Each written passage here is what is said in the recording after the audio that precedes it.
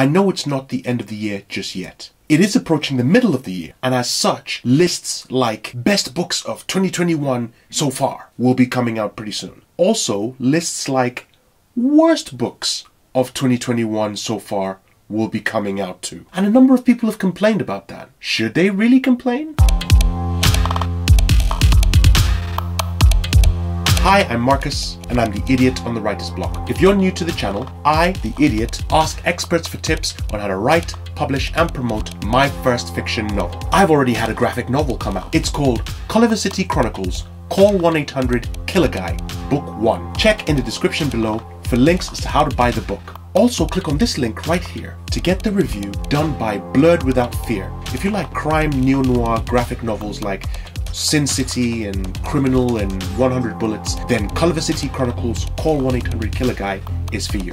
And don't forget to like, comment, share and subscribe for more videos on how to write, publish and promote your first fiction novel. Now, props to Izzy Mongu for her video in December last year on this particular topic. The link to that video is right here. But it got me thinking, and it made me want to ask my experts that particular question. I wondered what my experts thought about the idea that if there were lists such as best books of the year, there should also be lists such as worst books of the year. I have my opinion on it too, but wait till after my experts have spoken to hear what I think about it. So I decided to throw the question on the writer's block. Should there still be worst books of the year reviews? And here are my experts giving their opinion on whether there should still be lists such as worst books of the year. Well, you know, it's a little bit mean, isn't it? And if you didn't get on the best books of the year list, then it's generally you kind of know where you stand, right? So there's no need to kind of like put the knife in and be like, oh, and on top of that, you made the worst books of the year list. You know, I just think it's mean. I just think there's no real need for it, and you know, you don't really need to call people out on it. You know what? The bad sex award, I'll take that off because I think that's quite funny. And like a lot of people, a lot of authors are like, all right, their hands up, all right. Like, you know, and if I ever got on it, I thought I was pretty close a couple of times. But like, I wouldn't be so bad, you know. But yeah, I think worst books of the year, I don't know what purpose does it serve, you know, to do that to people, you know. I'm not really a fan of that, I have to say. I'll be on it now. As a writer, the thing is, reading in literature is so subjective. What one person thinks is the worst book will be the best book for other people.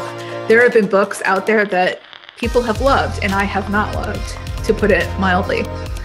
I think that there's no way we can stop the list from existing, and for some it might be a great way to learn what's popular to rag on, what's popular to avoid.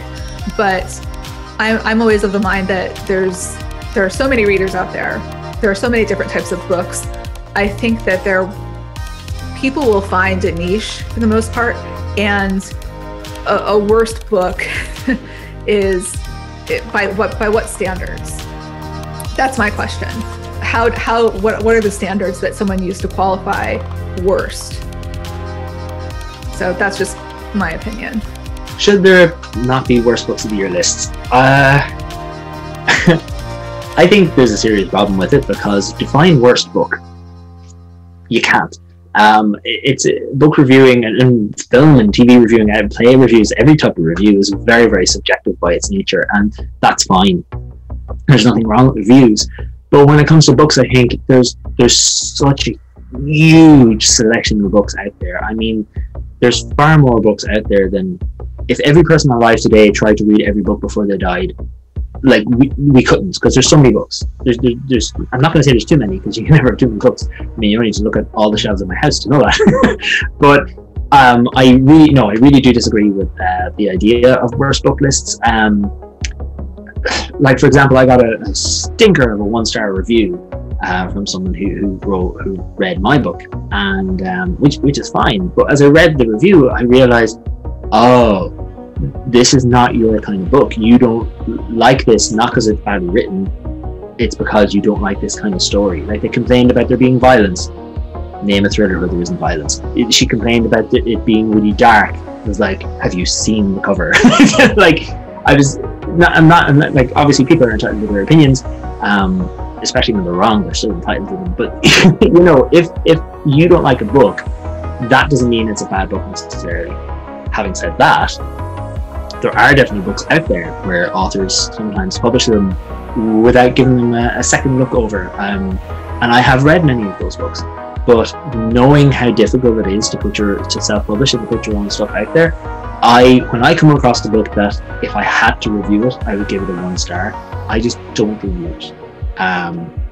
Just because I feel like I'm only hurting the chances of that author getting their book out in front of other people, especially if you're reviewing on Amazon, because Amazon values the most recent reviews more than the initial reviews. So, for example, I have a lot of 5-star reviews on my book, but because they were all around the time that it came out, that 1-star review that came really affected the rating of my book. Not that I really mind. There's lots of other places you can buy my book, but I think giving 1-star reviews like that is fine, but keep it to yourself. Unless the book is an individual attacking you, why Marcus should not be a writer, written by Conor Bredin.com. Yeah, you can save that book. That's fine. Yeah, should they? I mean, I don't know if they should exist or not. I will say authors should not read them. Because that's kind of just demolishing if your book's on that list. I don't know, it could just kill your creativity and your desire to get out of bed in the morning. I don't know who would want to write those lists. My own belief is that we should be building other people up. And yes, there are books out there that I've read that I'm like, this is a bad book, but you could still find something good within it. It's the thing about books is they're so subjective. So what may be a really bad book to someone is a good book to someone else. And so I don't know. I'm just thinking of, not long ago, and one day I had an editor get back to me saying, passing on a project because they didn't connect with the voice. They thought it was not a great middle grade voice, and they were quite clear on that. Within like 2 hours, I got another email from another editor saying, I love this book. I love the middle grade voice. I'm taking it to acquisitions. So that's just an example of how subjective the book industry really is. So my advice would be, if those books are out there, those lists are out there, and you're a writer, don't read them. And this is where I think as a writer, you really can utilize your friends and your critique partners. I have friends who will not read any reviews on themselves, but their critique partners will read them all. And when there are good ones that they think will build their friends up, they pass them along. So I think, utilizing your friends to help screen what reviews you read is a good thing. If you stayed this long, you want to hear my opinion on the matter, and here it is. I'm all for worst books of the year reviews. For one, if you're going to have a celebration of fantastic books in the year, then you must have the complete opposite. You have the Oscars and the Razzies. There must be some way to balance out what the accolades are. Secondly, it's like I said with the bad review video. Any review is a good review. It's publicity for your work. Because let's face it, if someone considers your book to be bad enough that they will dedicate time to put it on a list and talk about it in public, that's a good thing. It means other people will hear about your book, and in which case they would say, is it that bad?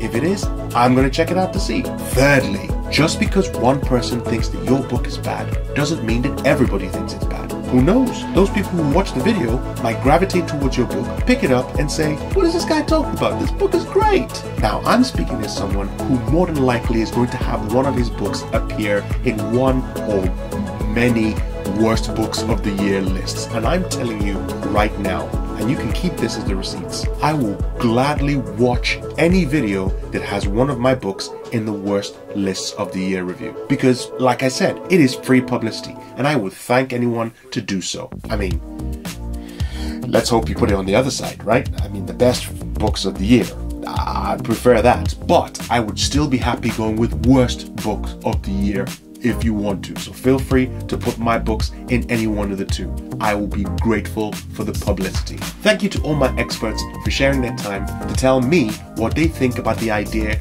of the worst books of the year list. Please check in the description for links to their work. Go and support them. Watch their videos, read their books, and say hi to them from the Idiot on the Writer's Block.